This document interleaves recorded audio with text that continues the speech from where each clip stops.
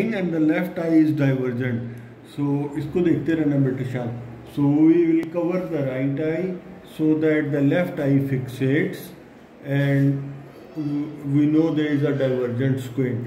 So now there is about 45 degree of divergent squint, and now we cover the left eye so that we know whether it is alternating or unilateral.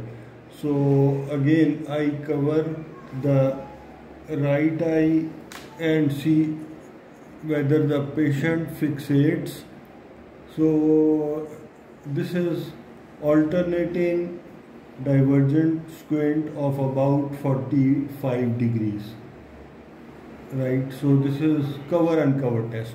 In alternate cover test, ये देखो जरा light को देखो, शाबाश, इसको देखना. We shift the cover from one eye to the other eye and see how much is the deviation. It's about 45 degrees.